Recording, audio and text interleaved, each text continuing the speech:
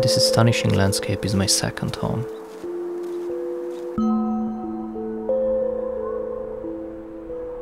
I come back to the high Tatras pretty much every winter.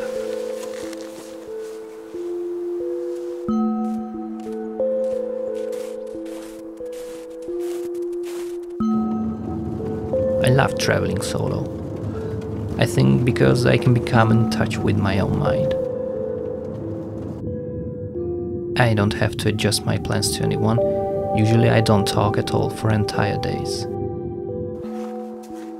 It allows me to see the landscape with an uninterrupted mindset. In winter, my relationship with nature is somehow more intimate, I think. Though there are fewer things to perceive, those are very intense. There are hardly any colors, but as the cold pierces into my body, I can feel my presence in nature much better.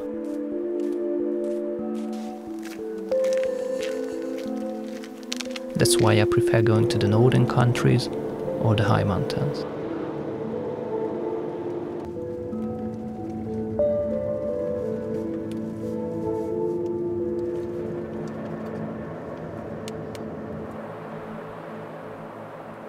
What I'm searching for in my work is the small subtle shifts of the colors, how the weather and seasons affect the landscape. I like to take photographs because I can bring things back. A trip without the camera would be a nightmare. For my work I chose the Sony mirrorless system. It has everything I need. It's small and lightweight, it has huge dynamic range, IBIS, great battery life and weather sealing. In the mountains, especially in the high Tatras, everything is so spontaneous. You never know when you're gonna witness those amazing lights and clouds. So I spend as much time outside as I can, instead of just waiting for the perfect moment. The themes I'm interested in often last for less than a second. The best thing about Sony mirrorless cameras is the live view of the viewfinder. When I look at the viewfinder, I know exactly what my exposure is. And when the light changes quickly, I need to be able to react. And most of the times the lighting is very tricky, so knowing that I have 15 stops dynamic range makes me confident that there are tons of room in the raw files to work with later. The weather in the high Tatras is highly unpredictable. My camera has been exposed to pretty much everything. Dealing with sub-zero temperatures, 50 km/h wind, snow, but the battery life of my Sony A7R III lasts about 5 times longer than the previous models. My interest tends to gravitate towards the moody, dark weather.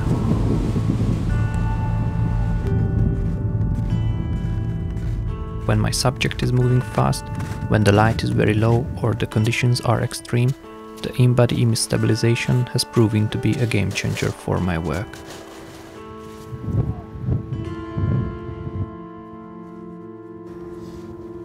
The IBIS and the great weather sealing are the things that allow me to create images and films during my travels.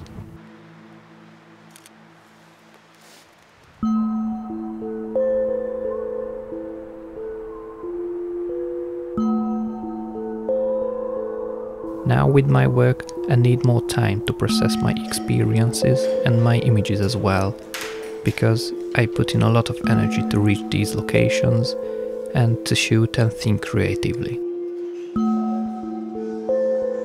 And for me it's crucial to decide which images have a voice that align with my feelings about the trips.